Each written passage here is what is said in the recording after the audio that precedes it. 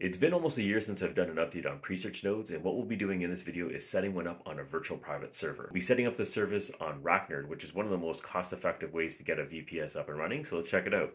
And we are at the PRESEARCH node website, and that URL is nodes.presearch.com. If you don't have a PRESEARCH account already set up, all you have to do is just register over here, top right hand corner, click on it. So once you get to this screen, we're going to click on create an account. And the only thing that's required here to sign up is an email address and password. I'll make sure to link this in the description below, and then you're set up. So I'm already logged in here. So I'm going to go over here into the nodes dashboard. Inside the dashboard is where you're going to find your stake tokens and tokens that are available to stake, as well as the registration code. Now the registration code, you want to take a note of where this is located because we're referring to this later on. Scroll down a little bit further here, and then you'll have all the nodes listed. So you can see I have several already set up. I have about 13, I believe, set up right now. And now what I'm gonna be doing is setting up a new one using a VPS service. Previously, you only needed 2,000, but that changed on July 1st, 2022, where the minimum staking requirement changed from 2,000 to 4,000. Now, if you haven't already purchased pre-tokens and you're looking to do that, you can check out this video where I walk you through the steps to buy pre-tokens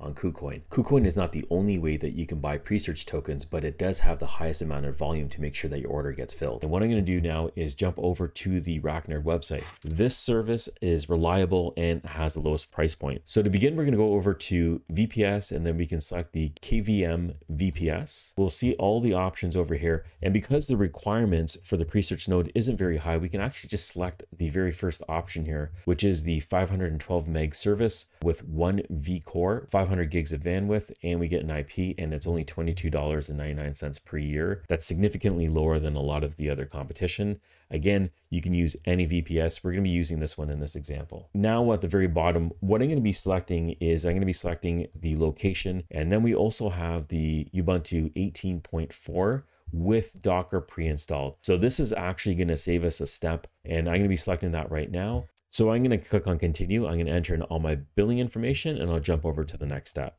Okay, it's been about 15 minutes. I'm going to go in my email log, and you can see over here I have my KVM VPS login information. So I'm going to go ahead and click on that. So I get a pop-up window over here, and I get all the information I require to log into my server using PuTTY. So I have the IP address. I have, well, the username is going to be root. It's always root. And then I get this alphanumeric long password and the default port, which is 22. So I'm going to go ahead and minimize this window, and I have my PuTTY opened up. And if you don't have PuTTY installed, you can download it directly from this URL that I'll link in the description below. It's a quick installation, a very small file, and it is very reliable. So I'm going to go ahead and enter in the IP address. I'm just going to copy it right over here and put it in. We have the port as 22. That's the default port. I'm going to click on open, and you might get a security alert like this. Just click on accept. And then we have the login screen over here. So we know that the username is going to be root. So we're just going to go ahead and type in root, and then we're going to have the password. Password's right over here. I'm going to copy and paste that in. It doesn't show up when you're inside the terminal window. Hit enter, and then we get the welcome message. Now, because we have Docker already installed, we do not need to install Docker. We can jump over to the next step, which is by pasting in this script right over here. Now, this script has been taken directly out of the PRESEARCH documentation. The only thing that we need to modify is the registration code. So your registration code, which is going to be right over here, we're actually going to be deleting that, and we're going to put in our registration code, and that is going to be found inside your PRESEARCH dashboard. So let me just open that up right now. And we're at the PRESEARCH dashboard, and we have our registration code. If you want to see, you just have to click on the eyeball over here, or you can just click on copy. Now, this registration code is something that you do not want to share with anybody. This is unique to you and your service. So I'm going to go ahead and minimize this, and then I'm just going to paste in my registration code.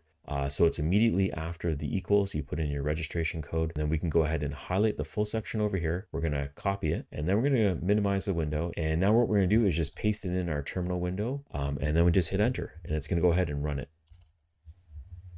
What's going to happen now is it's going to download and install all the components required for the node. So you can see that the PRESEARCH logo just popped up over here. We have the public key saved, the private key saved, and it's listening for searches. What I'll do is I'll just open up my dashboard. There we go. So this is the new node that I've just set up right now. There is no pre-staked here, and there's no description. So it's a great idea right now to fill in those details. So I'm gonna go ahead and click on the edit option. So the first thing that it's asking is for the pre-staked amount. And so you can see that the minimum staked amount is 4,000 pre, which I have a balance of right now. But if you don't have any and you wanna buy it, you can click on the buy button right over here, and it'll take you to the page where you can buy some pre-tokens from the marketplace, or you can transfer it and it's gonna give you an address. So if you click on from blockchain, if you purchase your PRESEARCH tokens from an exchange and now you want to send it to your node, this is the address that you're going to use to send it. If you're not sure how to buy it from an exchange and you want to see instructions on how to do that, I created this video right over here, and this shows you how to buy pre-tokens from KuCoin. So I'm going to go back over to the node dashboard. I'm going to go ahead and put in 4,000. 4,000 is the minimum amount staked. Also, if you stake anything above that, it doesn't make a difference. If I put in the 4,354, I'd get the same return as I would if I only had 4,000 pre-token staked. You can go ahead and give it a name. The name is actually optional. I'm going to be using in a similar name that I've been using in the past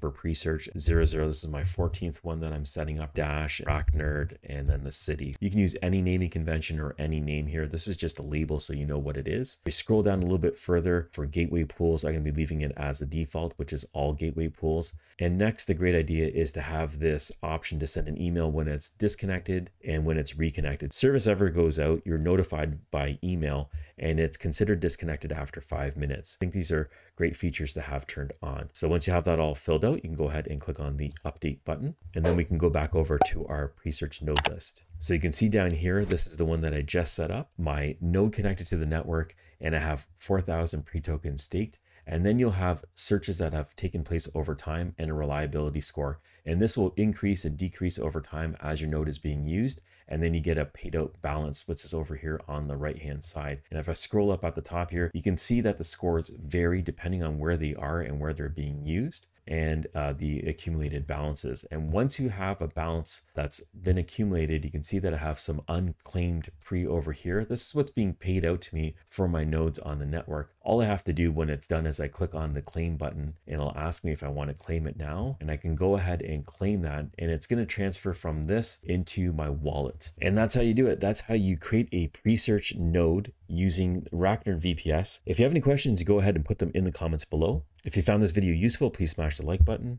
Thank you for watching, and I'll catch you on the next one.